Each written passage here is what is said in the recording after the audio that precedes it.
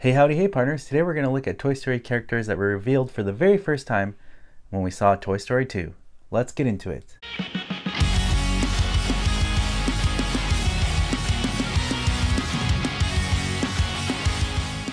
You're watching Today I Grew Up.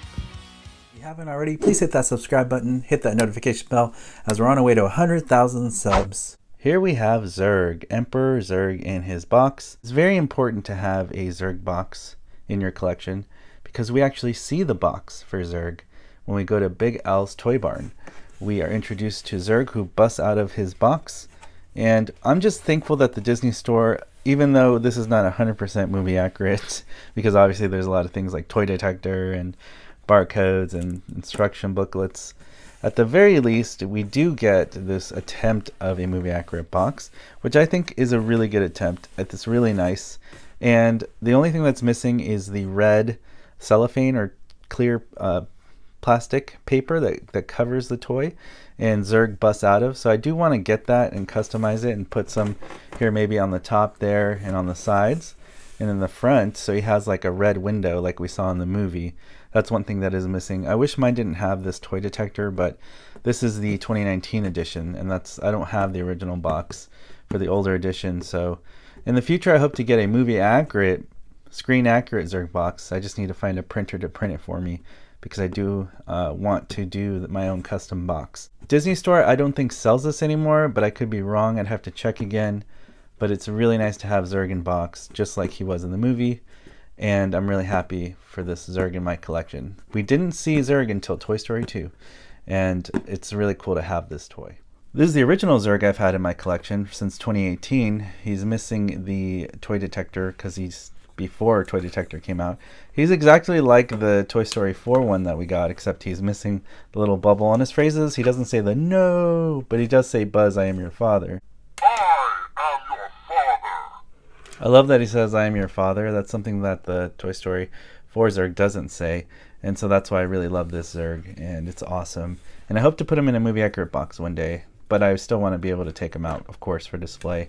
It's a great toy. I'm happy he's movie accurate scale, and although he doesn't have a real ball blasting ion blaster, he's still cool in my book and a really awesome display piece to go with Buzz Lightyear. One of the more grail pieces in my collection would be this utility belt Buzz Lightyear. He's just very rare. This utility belt is so cool. I usually store these without batteries because I want to preserve this one. It cost me $600, brand new in box from eBay, so it's very rare. It's very expensive. If you have one of these, don't sell it. I don't plan on selling this ever because it's just so rare now, and discontinued from Thinkway Toys over 10 years ago now. They don't sell them anymore. So I'm really proud of this. It's the first time we see utility belt Buzz in Toy Story 2, another one of the characters we see for the first time.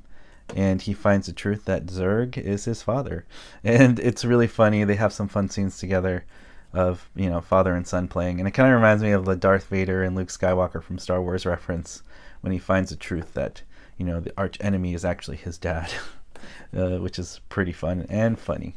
The next character from Toy Story 2 we see for the first time is Stinky Pete, the prospector, in his box, which is another movie box besides Buzz Lightyear and Zurg that is really important to have in the collection. I feel, you know, if you want accurate Toy Story toys from the movie, you need to have the Stinky Pete box because we actually see the box in the movie.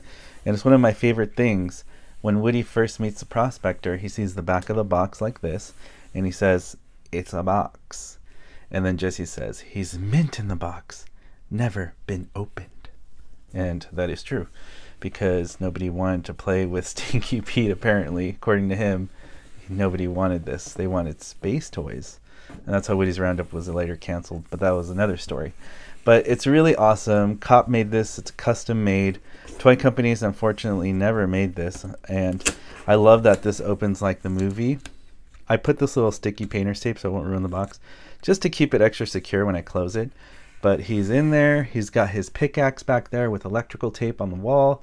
I can remove that. It doesn't damage the box at all because electrical tape is removable. And Stinky Pete himself is really awesome. He cost me $1,000. He does talk and everything, but I just keep him without batteries because I want to preserve this toy. He's very rare because You know, he's handmade. He's a handmade prop movie accurate replica. Oh, shucks-a-roo! Oh boy, beans for dinner. That's it. The show was cancelled after the 2 words. Sputnik. Once the astronauts went up, children only wanted to play with space toys. The museum. We're being sold to the Kanishi Toy Museum in Tokyo. First class all the way. Children destroy toys. You'll be ruined, forgotten, spending eternity rotting in some landfill. There's gold in them there hills. Help! I think I'm stuck. Came with this amazing stand, Woody's Roundup logo, and what I really love about it is that it looks like it was professionally 3D printed or etched. So I don't want to damage this at all. So I usually just keep him behind glass and I don't mess with him too much because I want him to last me for all time. Very expensive, very rare, and I just wish, you know, we get a collection or signature collection version of this one day from a toy company so that everybody can have one, because it's really amazing to have. We also can't forget Wheezy. He is debuted for the first time in Toy Story 2, the asthmatic penguin who gets left on a bookshelf. This is made by Cop also. It's a custom, just same maker who makes Stinky Pete makes this Wheezy. You can squeeze him. He does squeak. He has a squeaker in his mouth, which is accurate to the movie. And this is mind-boggling. I wish, why wouldn't Disney want to make money and put this in a bin somewhere and sell them? You know, they can make, you know, $20, $30 a pop, and they can make so much money selling this Wheezy, because I think a lot of fans would love to buy this. I think it'd be amazing. So I hope Toy Company will make this one day in the future. They have not so far. I hope they do, because it is really amazing to have in the collection. The next Toy Story 2 toys debuted for the first time. Mr. Potato Head was mentioned at the end of Toy Story 1 when Mr. Potato Head was finding out that this was a toy gifted to Andy or Emily, I'm not sure, and you can hear the Sarge saying, I repeat, Mrs. Potato Head, Mrs. Potato Head, and Mr. Potato Head's like, gee, I gotta shave. And then in Toy Story 2 we find out, you know, here's Mrs. Potato Head, and here's my movie accurate custom. This is made from Toy Story custom replicas out of the United Kingdom, and this is Play School Toy Story 4, and you can see the difference from what the official toy company gave us for Mrs. Potato Head and what a movie accurate Potato Head looks like. Separate shoes right there. These are not separate shoes. Separate eyes, not separate eyes. And you can just tell the hat's kind of funky, too big. This is perfect size hat now. So yeah, and obviously it's just miles better. The bendy arms, these are actually bendy arms. I can bend them. They have wires in them. These are stiff. You cannot bend the arms on here. So yeah, I still keep both though, because I like to show people, you know, I like to keep factory versions of things and then also custom mods. But yeah, Mr. Potato Head, first time debuted in Toy Story 2. Great character and a great compliment to Mr. Potato Head's character in the movie. We can't forget about Bullseye, one of the most iconic characters of Toy Story. We do not meet him until Toy Story 2, when Woody runs into the Roundup gang in Big Al's apartment. That's when we're introduced to Bullseye for the first time, and the rest is history. He's a great part of the Roundup gang with Stinky Pete and Jessie and Woody, of course. And I've always loved having my original, this is the original white logo Bullseye. He's the first wave. He came out in 2010 for the first time in white logo. And it was just amazing to add him to my collection. I think he's perfect. Sometimes people ask me on this channel, why don't you make a movie accurate mod of Bullseye? You don't have to. This looks like the movie. I mean, yeah, there might be some minor flawed details that are different in the movie, I'm sure, but to me this is the closest thing you can get to a Bullseye that looks like he jumped out of the screen. I don't have any issues with this. There's nothing to mod on him that I see. I think everything on him looks great. The only modding we can do is add Andy at the bottom of his spurs. But I want to keep this one factory because, you know, it's out of production. Thinkway Toys doesn't make it anymore. And I just want to keep one mint like the factory came. But that's the only thing I would add is probably Andy on the bottom of his shoes. But Bullseye, one of the most iconic characters we see for the first time in Toy Story 2. Last but not least, my Jessie the cowgirl, debuted for the first time in Toy Story 2.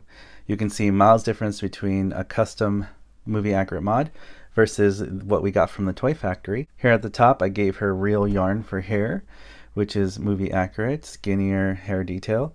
And Thinkway Toys tried, but they gave us, the hair's too stringy, too bulky right there, too much hair. You can tell it just looks better with the yarn than what we got from Thinkway Toys. I think they tried, but I think handmade looks better.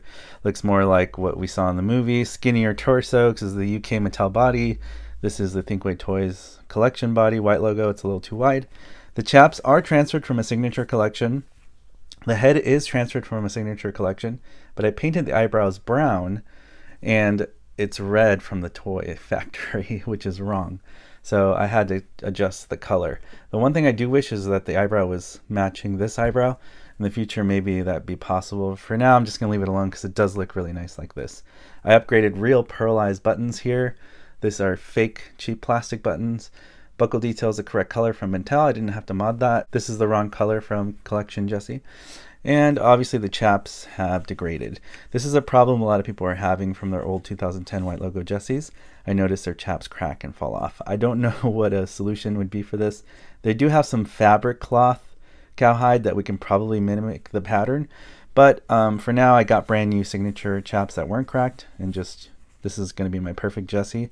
And this is just, you know, I keep it because it's the first Jessie I ever had in my Toy Story collection, so it is special to me because it is the first one.